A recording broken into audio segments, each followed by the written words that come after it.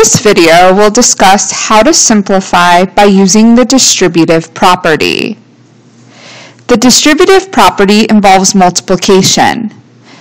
You take the number that's right next to the parenthesis and multiply that number, so in this case -3, and multiply it to each term inside the parentheses. So we're going to have -3 times 2y. And since we're multiplying, we have to remember that a negative times a negative is a positive. And in this case, a negative times a positive term is a negative. So this will be negative, and then 3 times 2 is 6. And then we keep the y. And then we have a -3. And then we look in front, so this is a -6, so we look at it as a -6. So a negative times a negative is a positive, so we're going to put plus, and 3 times 6 is 18. And then that would be our final answer. We cannot put these together because one term has a y and the other term does not. They are not like terms. So when would we use the distributive property? If we had a problem like this, we wouldn't have to, but we could. So what do I mean by that? If you look at the difference between these two problems here, there's a variable. In order of operations, parenthesis comes first.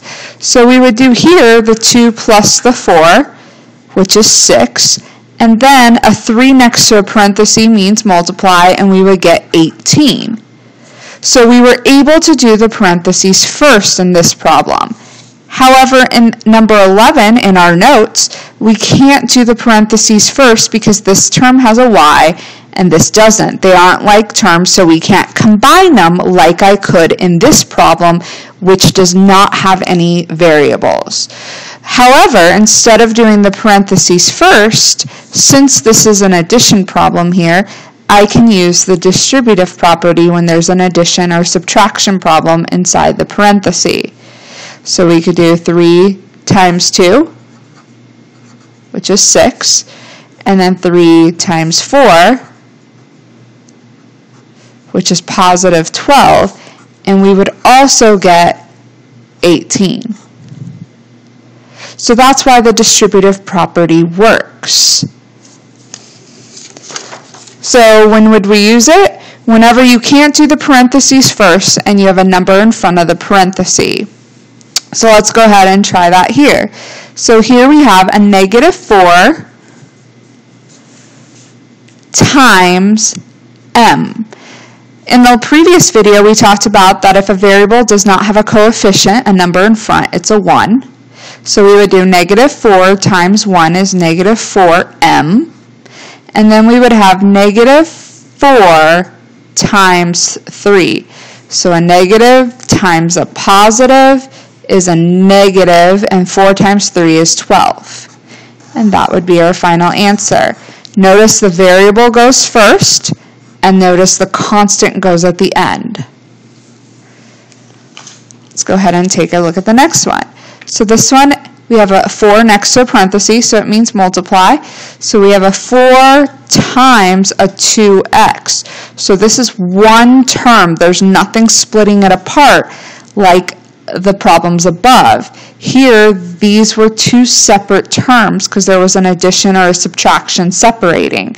So this would just be 4 times 2x, which is 8x. So how do I know it is not equal to 4 times 2 is 8 and 4 times x is 4x? So how do I know not to separate it, that is wrong? Well, if you plug in a random number, so for example, if I let x be, let's say, 5. So if I put 5 right here, so if I go back to the original problem, and I put a 5 in place of x, and this means multiply, 2 times 5 is 10, and 10 times 4 is 40. That's exactly what we would get if I put a 5 for x here. 8 times 5 would be 40, and we would get the same value. So that's how I know that this would be wrong because 8x would get me the same value as the original problem. Okay, here we would have a negative 5 times 4x. So a negative times a positive is a negative. Then we would have a negative 5 times a negative 1y. A negative times a negative is a positive. 5 times 1 is 5. And then we would have a negative 5 times a negative 2. So a negative times a negative is a positive, and 5 times 2 is 10. So we have the x goes first in the alphabet, then y, and the constant last. So that would be our final answer. In the next problem here, we just have a negative symbol in front of the parenthesis. Remember, a negative means opposite. It means you don't have something. So I would read this as the opposite of 2x minus 3. So what that's doing when you just have a negative symbol in front of the parenthesis, instead of 2x, it's going to become negative 2x. And instead of a minus 3, it's going to become positive 3. So it just changes the signs from negative to positive inside the parenthesis. So the answer is just negative 2x plus 3.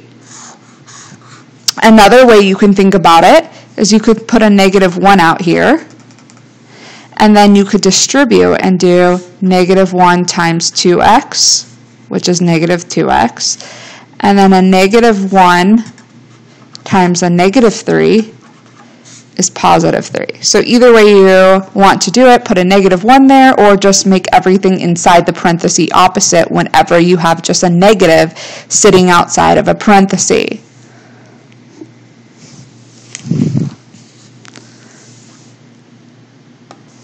So now let's go ahead and combine the distributive property with combining like terms.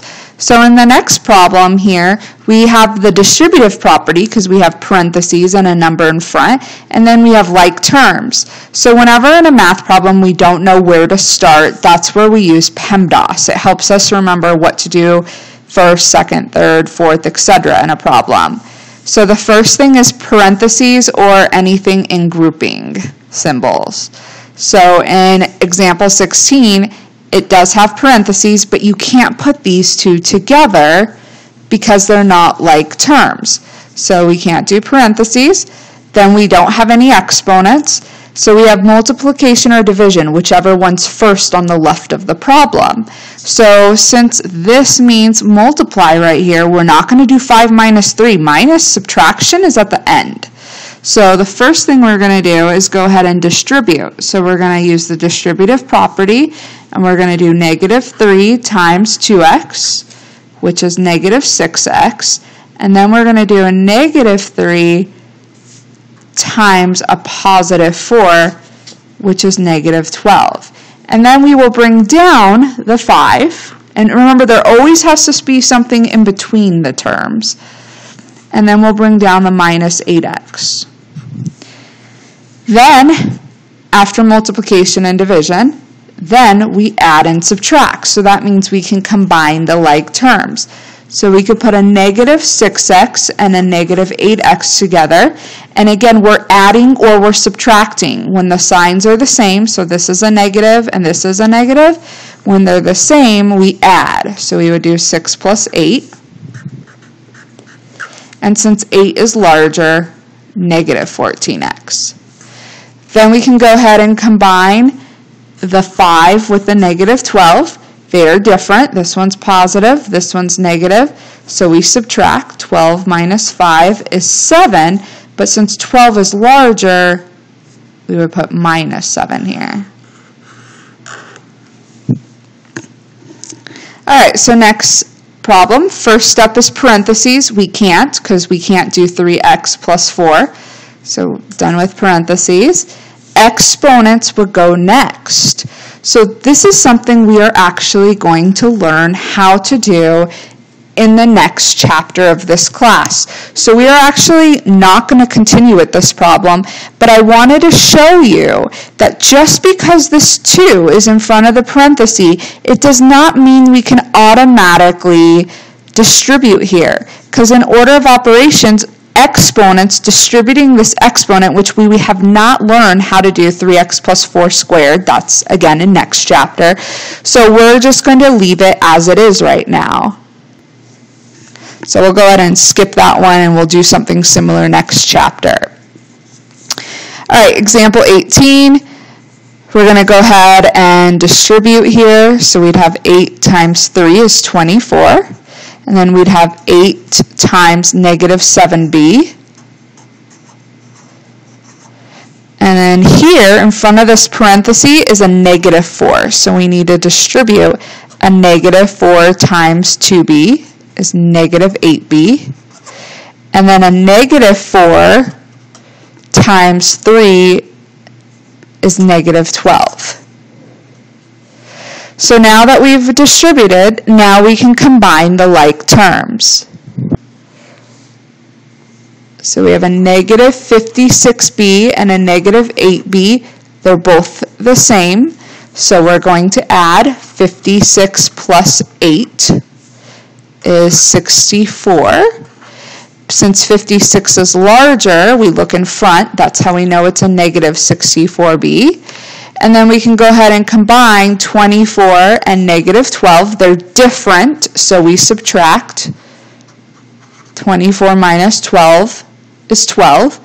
And since 24 is larger and it's positive, that's how come we know to put a plus there.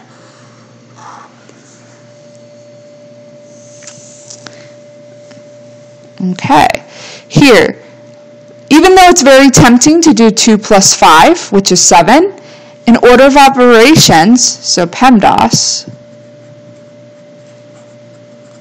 adding is at the end. So since we can't do parentheses, there's no exponents, that's how I know to use the distributive property. So we're going to do 5 times 2y, which is 10y, and then 5 times negative 3 is negative 15. And now that 2 is not being distributed, so we bring it down, this 2 right here, and since this was a positive 10y, we're going to put a plus. There always needs to be something in between terms. And then over here there's parentheses, so we're going to distribute, and when there's just a minus sign or a negative in front of the parenthesis, remember it gets distributed, and the 7y is going to become negative 7y, and the negative 2 or the minus 2 is going to become plus 2. So it just makes everything inside the parenthesis, the 7y minus 2, the opposite. Okay, now we can combine the like terms. So a 10y with a negative 7y, they're different, so we're subtracting 10 minus 7 is 3y, and 10 is bigger, so that's how we know it's positive. And then we can combine here, we have a 2, a negative 15, and a 2 here. So I'm going to go ahead and put 2 plus 2 is 4. And then a negative 15, those are different. This is a positive 4 and this is a negative. They're different. So we're subtracting 15 minus 4. And we get 11. Since 15 is larger, that's how we know it's going to be a minus 11. Okay, so I would like for you to go ahead and pause the video and try the following 6 problems and then push play and check with my answers. If you do not get the same answers, make sure to come see me for help. So please pause the video.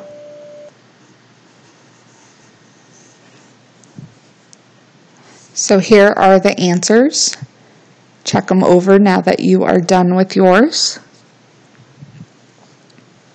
I do want to mention here that when you combine, for example, negative 6 with positive 7, those would subtract and make positive 1b squared.